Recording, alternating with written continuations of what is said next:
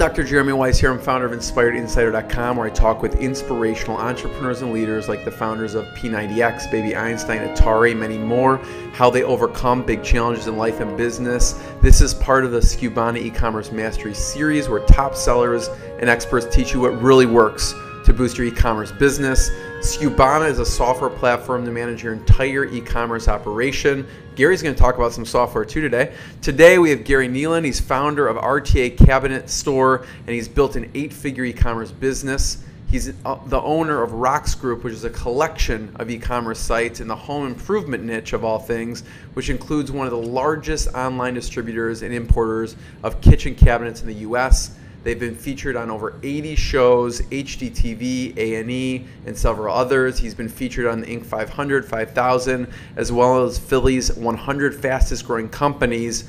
If that wasn't enough, Gary, you also run WineTrailAdventures.com and Nealon Solutions marketing company. Gary, thanks for joining me. Oh, thanks for having me. Since it's the Skubana e-commerce mastery series, I always ask, what's been the lowest e-commerce moment and what's been the proudest e-commerce moment? Well, I mean, if I had to say lowest, it would probably be the previous business and filing bankruptcy, because that was sort of an e-commerce business that we had. That's a tough pill to swallow. Yeah. What was tough about it? Like, for people who haven't gone through it or people who have, what was tough for you?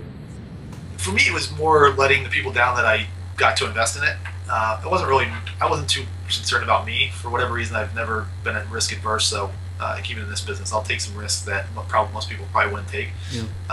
But I know it's me that I'm impacting, and then at that time it was other people. So I think that was probably the hardest part of it. Like, the fact that I went through that process of finding investors, they trusted me enough to invest in the product, yeah. And then I didn't have either the skill set or the circumstances around it. Just didn't work out to actually get their money back. So I think that was probably the toughest part of that, was just dealing with the concept that I cost somebody else something instead of just myself. Yeah, yeah. In terms of highs for us, obviously, one that I'm probably the most proud of is getting on the Inc. 500 the last 4 years, Philly 100 the last 3 years. So kind of getting that recognition that I know it's not just me, it's everybody in the business, all the employees and everything, but being able to be recognized as something that, you know, especially coming from somebody that just filed bankruptcy 10 years ago and building up to an 8-figure business, I think that's probably what we're proud of. That's huge.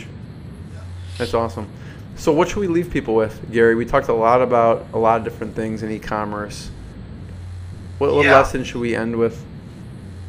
The lesson to end with is, I think, kind of what we started with, is like, get to know who your real customer is. Like, you can figure that. If you're really into e-commerce and you want to build a business instead of just sell products, the easiest way to turn it into a business is to make sure you know who your customers are and talk directly to them.